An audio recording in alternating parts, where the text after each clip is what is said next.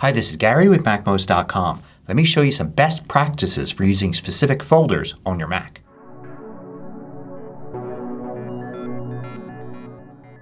MACMOST is brought to you thanks to a great group of more than 1,000 supporters.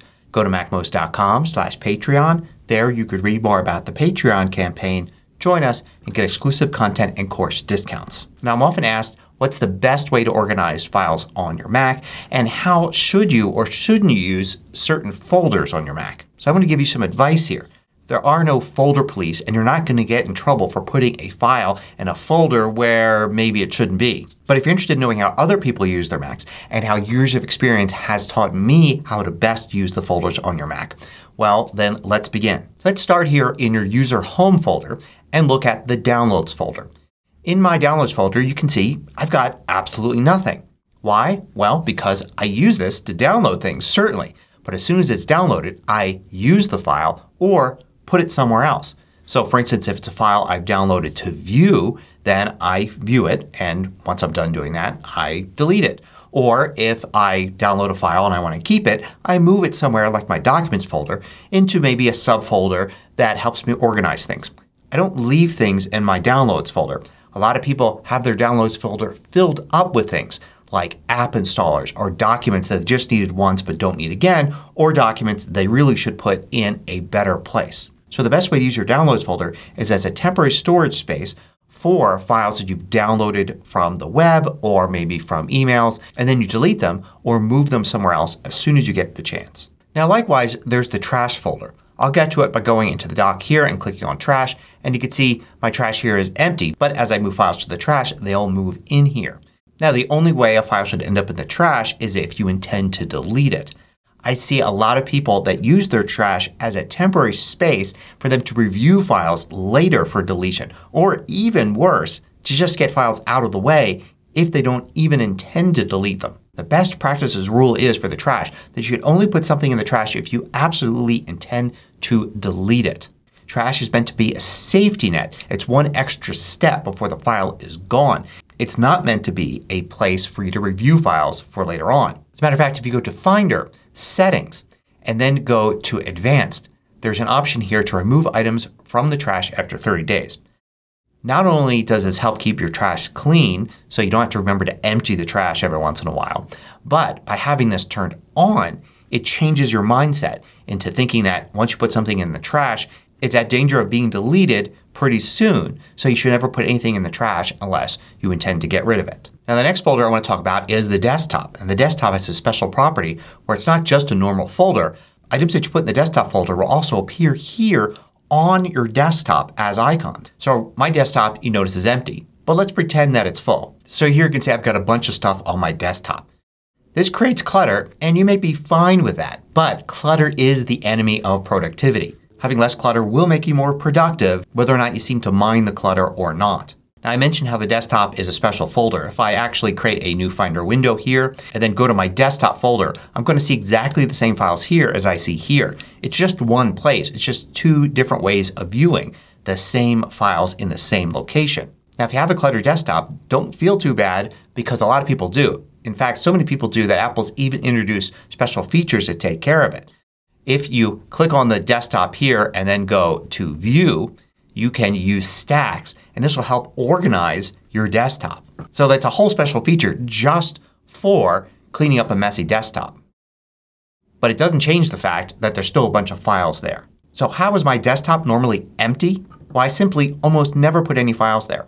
I have an empty desktop because I store all my files in my Documents folder. This is where I create subfolders and organize everything. So instead of having two different places to look for things, Documents and Desktop, I just have one. It's much simpler. And since you can organize your Documents folder any way you want with all sorts of folders and subfolders, then you might as well have everything in one root place, your Documents folder. Now I do sometimes use my Desktop folder for a very specific purpose, and that's to place a new file when I simply don't have time to organize things.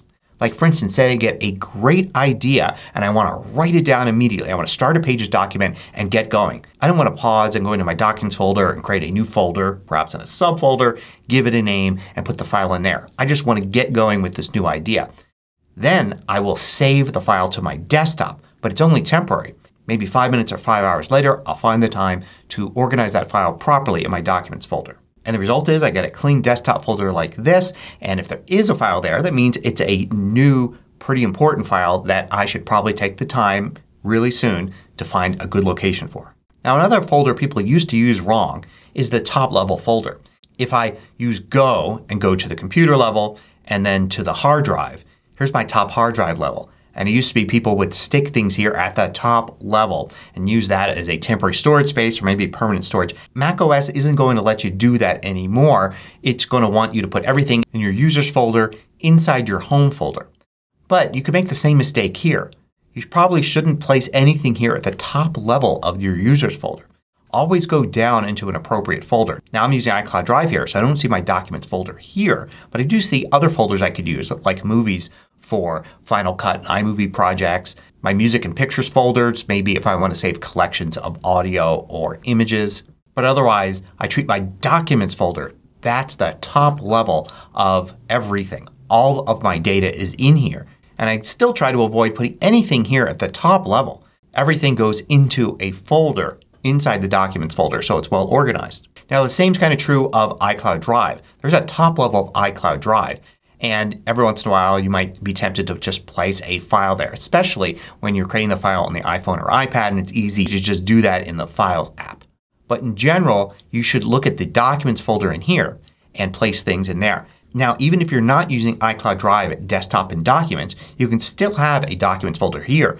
Matter of fact, you probably do simply because maybe an iPhone or iPad is using the Documents folder here. It's perfectly okay to have a Documents folder in iCloud Drive, not use Desktop and Documents, and then have a Documents folder in your home folder as well. That would just be local files, not an iCloud Drive. Although I think you're missing out one of the best features of the entire Apple ecosystem if you're not putting your Documents folder in iCloud Drive so all of your documents can be seen on all of your devices. Now in iCloud Drive you're probably going to find folders here that have the names of applications like Pages, Numbers, and Keynote, and maybe some third-party applications as well. A lot of apps will use a special iCloud Drive folder specifically for that app as the default location to save things. As a matter of fact, when iCloud first appeared on the iPhone and iPad, this was done because there was no general file storage. So Pages documents were always stored in a special Pages container in iCloud.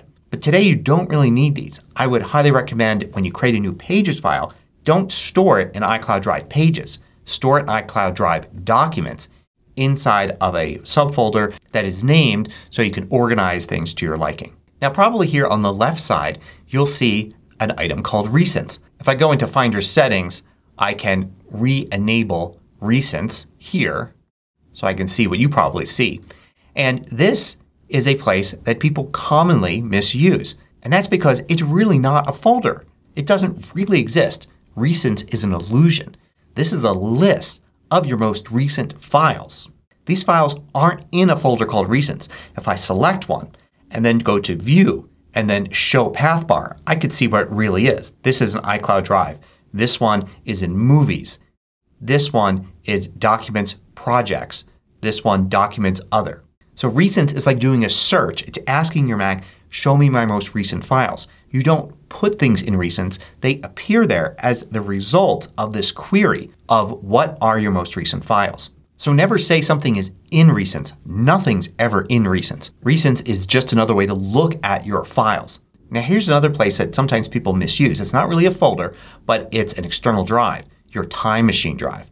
So here's my Time Machine drive and there are a whole bunch of backups here. And sometimes people will think, hey, I bought this nice big drive. I'd like to store this big file, get it off of my Mac's internal drive. I'll just add it to the Time Machine drive. And they'll drag and drop something onto their Time Machine drive. Don't do that. That just makes it harder for Time Machine to manage the space on the drive. As the drive gets full, it has to get rid of older versions of files in order to make more space. But if you're sticking your own files there, then it's going to be very difficult for it to judge how much space is available or will be available soon. So just leave your Time Machine drive alone. Let it do its own thing and don't try to use it for anything else. Now my last item isn't a specific folder, but a way that almost all folders could be misused. And that is to put an application in it. I still see this from time to time. Someone will download an application from the internet and then ask them to drag that application to the applications folder, or maybe it doesn't even say that. It's just there and you can run it. And you put that file in your Documents folder or in your Home folder or in some other folder somewhere. Put all apps in the Applications folder. You actually have two choices. You've got your main Applications folder, which you can get to by using Go and then Applications. And this is system-wide. All these apps are available to every user account on your Mac.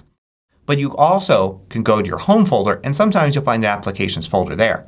And that's okay to use too. Just any app you put in there is going to be only available to that one user. So in this case, the user on this machine called MACMOST. But I have my regular user account where I actually do all of my work, and anything in the Applications folder in MACMOST wouldn't be available to that regular user account.